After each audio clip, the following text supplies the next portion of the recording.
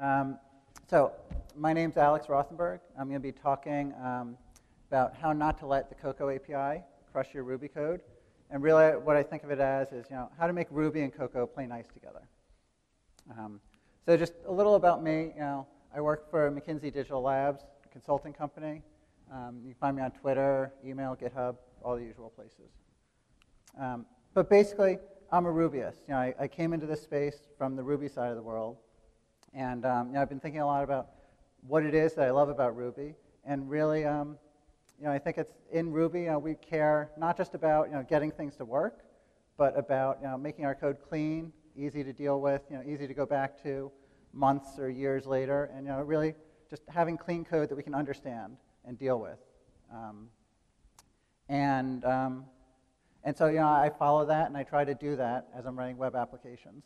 And I think with Rails and with a lot of stuff in the Ruby community, it's fairly easy to do that in the web space. But then, of course, right, a couple of years ago, the iPhone came out, and the iPhone was cool, and the iPhone was sexy, and I really wanted to learn how to write iPhone apps. So I had this very silly idea, iBraid, just a bunch of strings that you could pull back and forth and weave something together. So I got Xcode, I got all sorts of guidelines for how to build iOS apps, and I set out to build this, and I got something that sort of, kind of, mostly worked, but behind the scenes, it was a big ball of mess. It was a disaster back there, and really what it was there were all these different things that I knew nothing about. I was trying to learn all of them at once, right? Objective-C, a new language, Cocoa, massive API, and of course Xcode, the IDE that just did not work with me the way my brain worked. So I was fighting it all the way. So basically I put that aside, went back to building web apps for a while, and then all of a sudden, Laurent came along, and Ruby Motion came out, and in the world suddenly, it seemed possible again to go into this iOS space. So right, we could use Ruby, use the editor I wanted, not the one Apple forced on me. And I still had to deal with Cocoa, but I figured I could do that. Right, it was just one thing you get into, even though it has these crazy long method names that we all have to fight. So really, this is what I want to talk about today. My journey of how to write Ruby and Cocoa together, and how to get them to play nice together. And what I learned as I started was my apps started to feel like Cocoa apps that happen to be written in Ruby, which was not really where I wanted to go and what I wanted to do. Right, that was back to a big ball of mess. I wanted to get much more where I was writing Ruby apps that happened to be using the Cocoa API. So the app I'm going to talk about today was really sort of an address book app that we were building. So much like the built-in contacts app, but it was a corporate address book, had our own database of people, and had some other functionality that we wanted to do custom. So the first thing I learned about Cocoa, it's just an MVC framework, right? In spite of all those extra letters Colin was adding yesterday, it's really just an MVC framework. So right, we've all seen this, right? View controller lays out views, and you can start when you first start, right? This is very simple. You can read this, you can see what's going on. Just setting a screen with a white background, and again, right? Coming at it from the outside, right? This is where the iPhone was cool and sexy, right? I had a big white screen up. Silly as it sounds, this is super exciting on day one. So then I started to read and learn a little more about how you lay out different apps and how you stick views on there.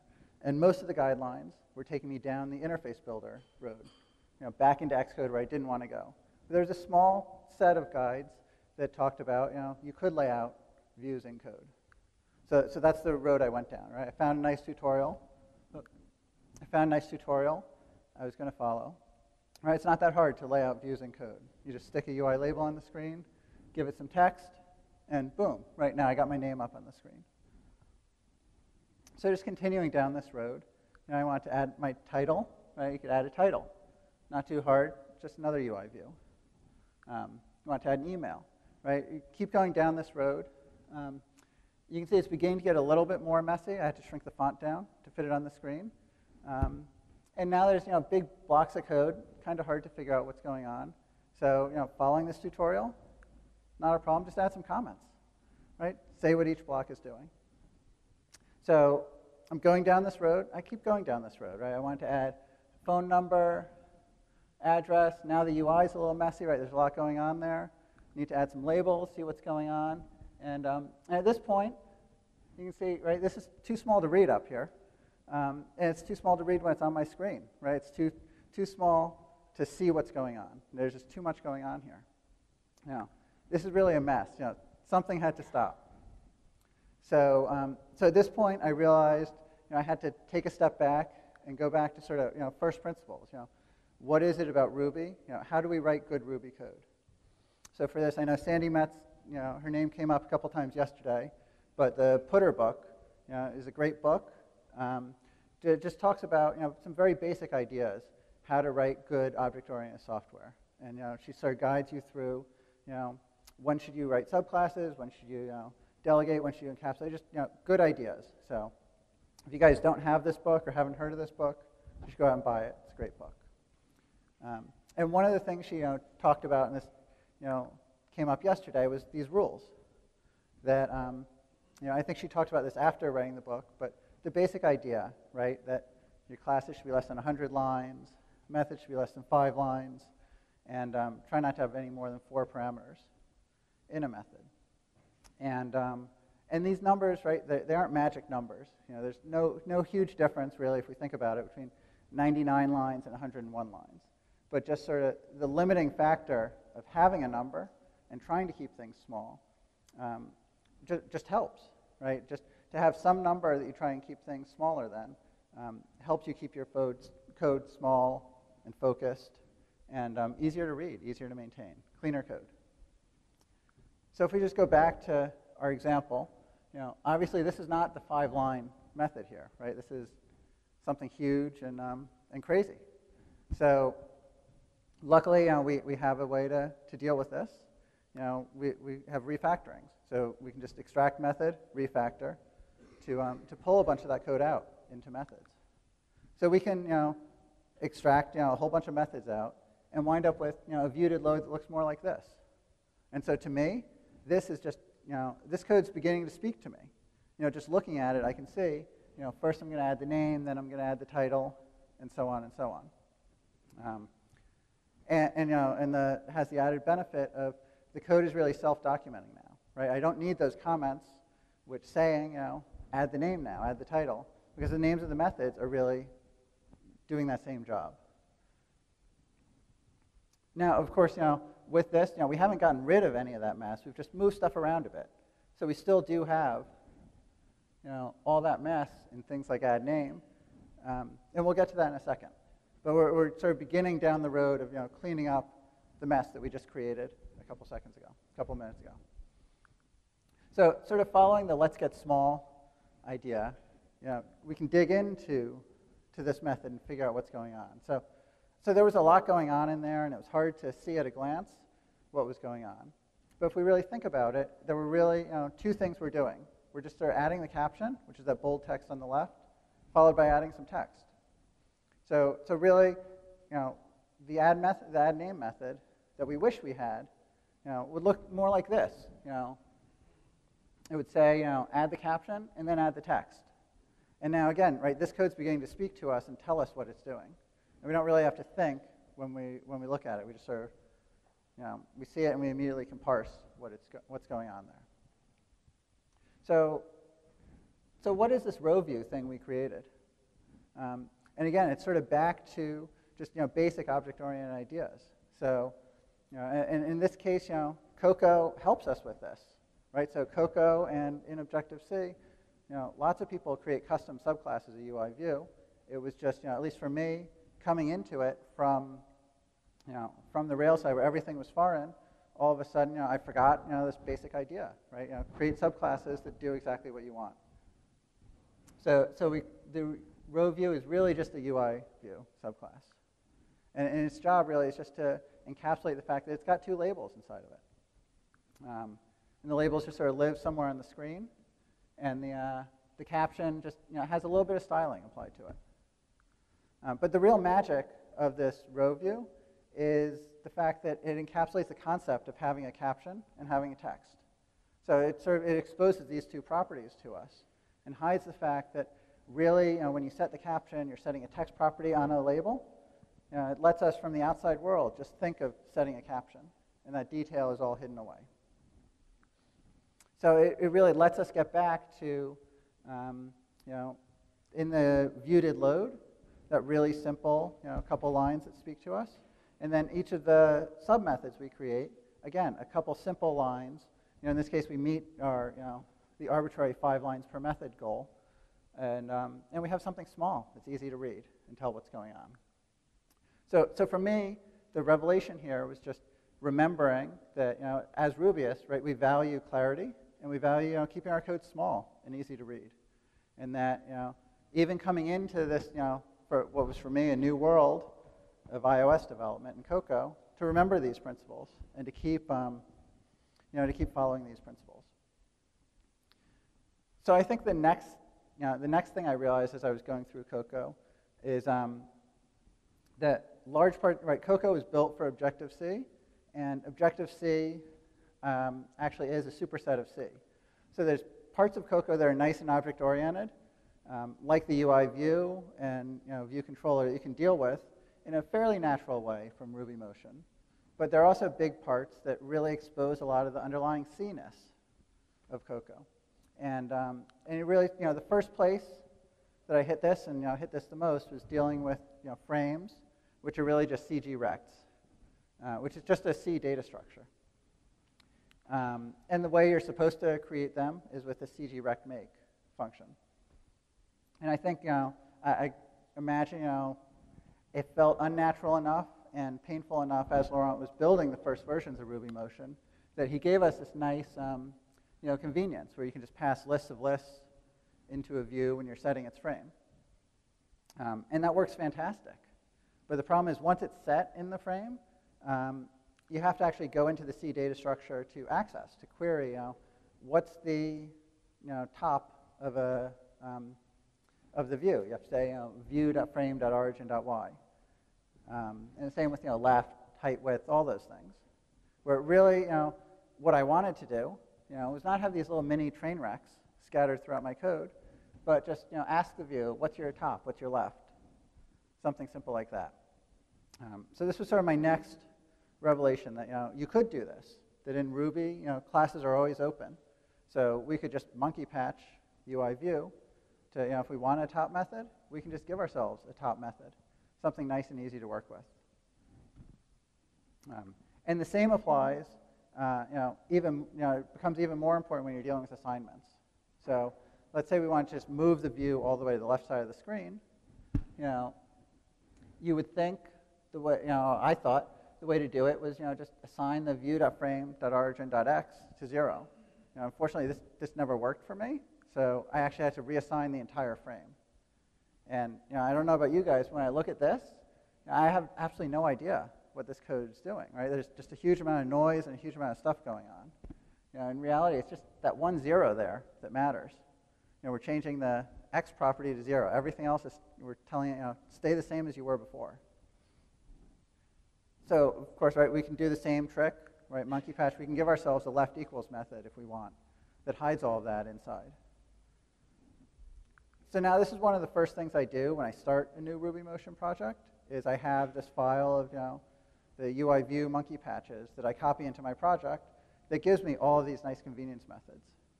And it even starts letting me think about extra methods like bottom and right, which involve more computation, but I can do that, and now outside of this one place, I can think in terms of view.top, view.left, and start having a clean application at the cost of this one monkey patch file. And at least for me, because that monkey patch file is inside my application, monkey patching a core class is a trade-off I'm willing to make in order to have clean code through the rest of my application. So I think the lesson sort of I learned from this was that as Rubyists, we love DSLs, and that if something is ugly or clunky or hard to use, we can extend it, right? We don't have to use a hard-to-use, clumsy interface. We can give ourselves a nicer, cleaner interface to work with.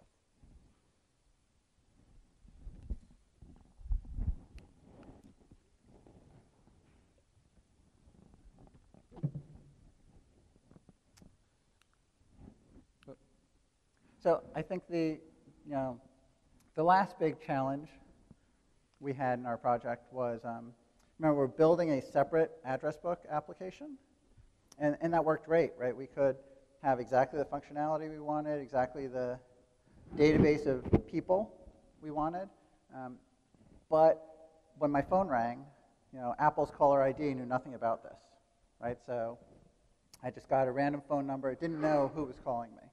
So we wanted to be able to, not keep everyone in sync, but just the people you interacted with frequently. Keep some people synchronized between our list of people and the built-in address, the Apple address book list of people. Yep. So I looked through the documentation, and there's this great AB address book class, a nice object-oriented interface to deal with address books and people, and I was really happy, right? This is going to be nice and easy. But then I read the next line down, and it turned out, right, that's only available on OS X.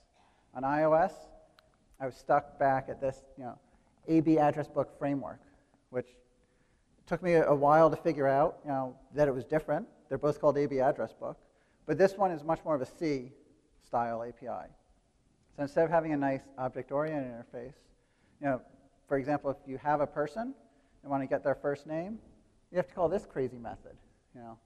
AB record copy value with a person with K AB person first name property. So again, right, these long, crazy Cocoa things, long names. And that thing even gives you back, it's a CF type ref. I forget how you take that and turn it into an actual string. But this was crazy. This was killing me when I started putting this in my code. Right? I had the person. I just wanted to ask, give me your first name. That's it. So what to do about this? Well, this is where I think, as a community, right, we've come up with a solution for this. And the answer is, right, there's a wrap for that. Lots of people have hit, these corners of Cocoa. There's hard to work with, maybe unnatural from Ruby motion, and we're wrapping them, right? We're coming up with new, cleaner interfaces to get at them. They're just easier to work with. So this is my little contribution to that space, the motion address book gem. So now there's a gem out there that lets us interact with this much more object-oriented, much more natural interface to deal with address books and people. And so if you want to get a person, you can just get the system address book, ask it for an array of all the people, and you want to get someone's first name, just ask them for their first name. You want to change their first name, just assign it. You want to save them, just call save, right? It's a much easier to work with interface. So not only that, but sort of back to thinking about Jack's talk that he just gave. It was a great open source experience for me. So I put this gem out there, and all of a sudden, people I didn't know, started contributing to it. So this person, Jason May, who I've never met, who I don't think is here, but he found it a little bit useful and started expanding on it and contributing to it. And I'd say at this point, he's probably written more of the code in there than I have. So it was just a great experience of putting something out there and having someone else out on the internet find it useful. And so everyone should do that. Everyone should put code out and just let other people find it useful. And it really is a great feeling. So really, by doing these couple things, now when I'm writing the code, it feels much more like I am writing a Ruby application that happens to use Cocoa, right? We're remembering what it is that we care about with Ruby and what it is we care about with the quality of code that we're writing with Ruby, and doing that, not letting Cocoa dominate our applications. Putting Cocoa, essentially putting it in its place, which is helping us write the applications we want and doing the things it does super well, super well. So I think what I've essentially realized sort of over this experience of writing several RubyMotion apps is that Cocoa is fantastic. It's, I think, Apple's secret sauce of why so many people can write so many interactive applications. It's got all these controls, animations. It's super powerful. But it's also hard to use. The API itself is clunky. And that with RubyMotion, we as Rubyists now have the power to tap into Cocoa and tap into iOS development and write write iOS applications, and coming soon Android applications. It's fantastic, but it's really essentially up to all of us to figure out how to make that work. That there are lots of challenges and lots of struggles that we need to figure out how to make it work. And it's amazing to me that over only the last 2 years of RubyMotion being out, there's been so much innovation coming out of this group, both in this room and everyone else who's not in this room, innovating and coming up with clever ways, new metaphors, RMQ, ProMotion, motion, everything. It's astounding to me, and I'm really excited to be a part of it and to see where, with Android, where we take it next, how we figure out, how to do the same stuff with Android, how to think about applications that maybe work cross-platform. Who knows? So, thank you guys.